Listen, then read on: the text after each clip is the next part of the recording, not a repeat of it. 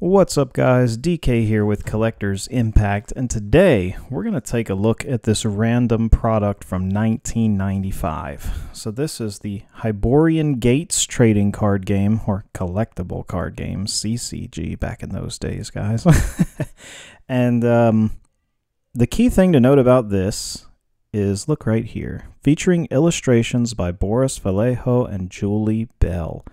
So Boris Vallejo and Julie Bell were the artists that actually did all of the artwork for the 1996 Marvel Masterpieces series.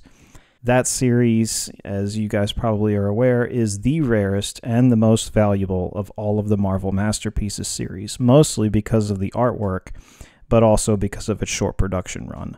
So it had two very key things working in its favor, and some of those cards are worth quite a lot of money, and a sealed box is worth thousands and thousands of dollars. So that's the Marvel Masterpieces, at least. This Hyborian Gates, however, is like $20 for a booster box of 36 packs.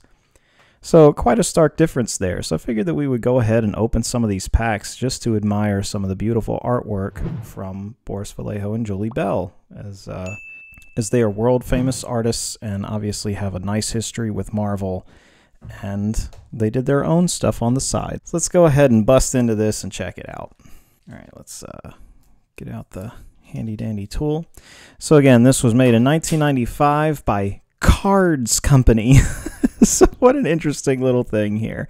And the very basic gist of this game is you control monsters and vehicles and whatever else, and you're trying to destroy gates and or take over dominions or whatever. Very basic kind of stuff. I will probably be researching the rules a bit more if I can find a friend that actually wants to try and play it, or if it looks enticing. So let's go ahead and see how it even looks, if I even want to go that route. But alright, so here's the packs, and you can see right out of the gate this one has it's got some aging and some damage there just from being sealed for so dang long. But man, look, in comparison to like old school Magic, it's actually kind of similar to like a pack of Fallen Empires or even Legends with the weird color scheme here and the very basic font and everything. Though it is like a foil pack, so it's more comparable in terms of pack size and quality to something like Mirage, but with the look of something older.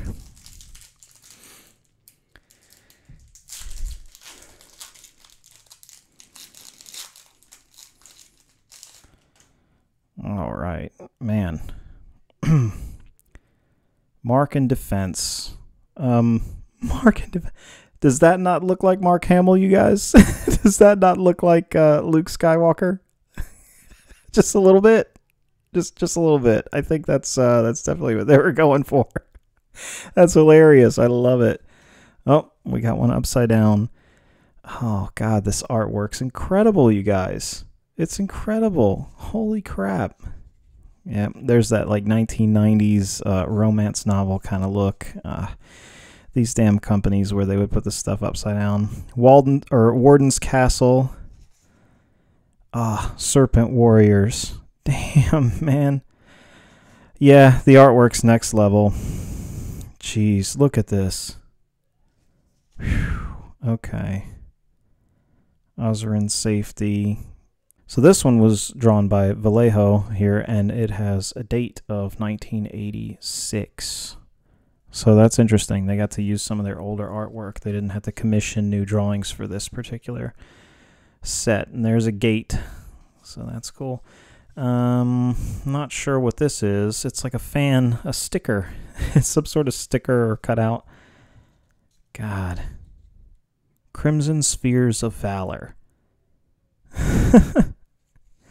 Telling you, man, this is Sky City of Zen. I'd move there. Merlas. The Fire Axeman. Damn. He's like Xerxes combined with Arnold. Very weird. The White Lady. That's triggering these days. All right. Horse Allies.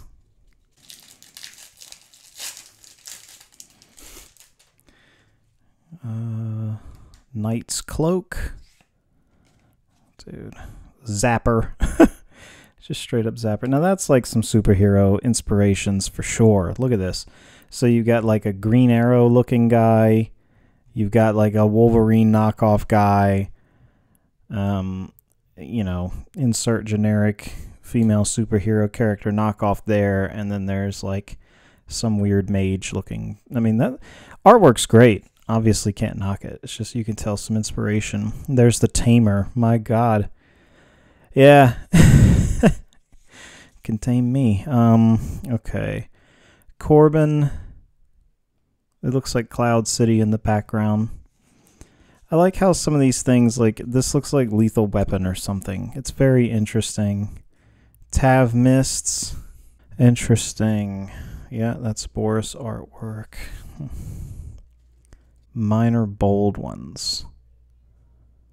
Man. You know, some of the original artwork actually didn't have these coverings there. I saw that online. So that's that's interesting to note. They edited them for some of the cards. I obviously don't know all of them. I just saw a little bit of the art before going ahead and getting this and cracking these packs. This is really cool stuff. Red Field of Force. That's funny. Ship of Boris. What the hell? I love all the little Easter eggs. Ship of Boris. That you see there, Boris Vallejo. It's his own ship, and it looks like some Star Trek stuff. God, man. Reptile Mistress. These are great. The Red Cirrus. Kylo. Oh, so cool. It's all over the place in terms of general theme, but I guess that's kind of the point too. I just wanted to go ahead and get a feel for the cards. I don't know how many of them I'm going to open, but figured we would enjoy this. So, threes. Yeah. Dragon. Tendalia. Mercies.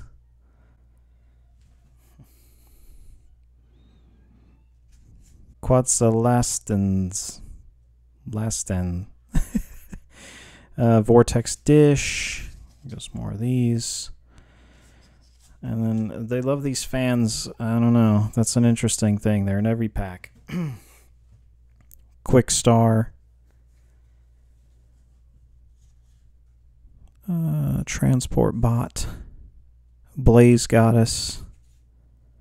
The Fallen. Yeah. Power Within. Man. I think I'm going to open like 2 more packs. And then just save the rest for a rainy day. What do you think, guys? I still have to research it more. But this is, it's some freaking bizarre stuff sometimes. Like, look at this. Wow. What a weird... Okay. I mean, it's really... I like it, though. It definitely has that flavor of the 96 Marvel masterpieces, just without the cool superheroes.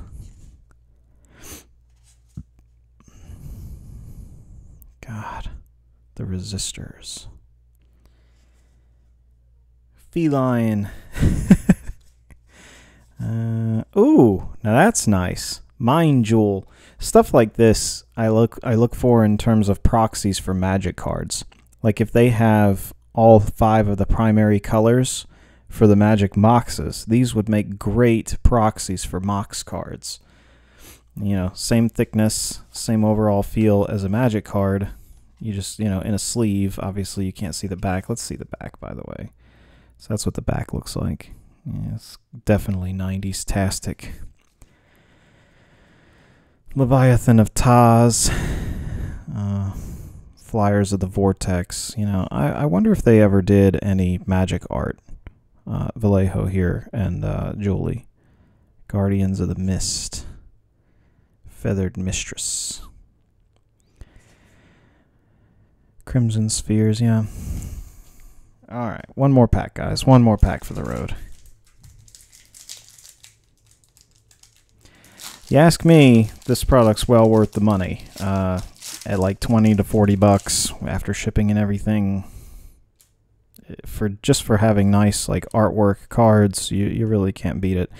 There's no foils or anything like that, at least not that I've seen, but some of this artwork's really good, you guys. Strength bonus, Sky Mistress. Oh, that's nice, man. Lightbringers. I mean, look at the detail on that. Berserker. My love for you is ticking clock, Berserker. I'll let you look up the rest of that if you want to know the other lyrics. All right, let's see. Flyers of the Vortex again. Guardian of the Mists. Now, what the heck? Look at this weird, like, owl, tiger, bird thing with a woman's body and the feet of an eagle. It's, you know, some people are just extra creative, you guys. That waist is very unrealistic or unhealthy. Like it's like nice up here and then whatever that is. I don't know. And the Sky of Zen and the Murlass. Or Murlass is where we end. Well, guys, yeah, that's where we're going to end the video for today. If you like these cards, if you want to see more cards, definitely let me know. But if you liked this video, please give it a thumbs up, as it really helps with the channel and everything. And if you want to see more content like this in the future, subscribe to the Collector's Impact, of course. Would greatly appreciate that. Thanks again for coming by, guys, and I hope to see you again next time. Take care.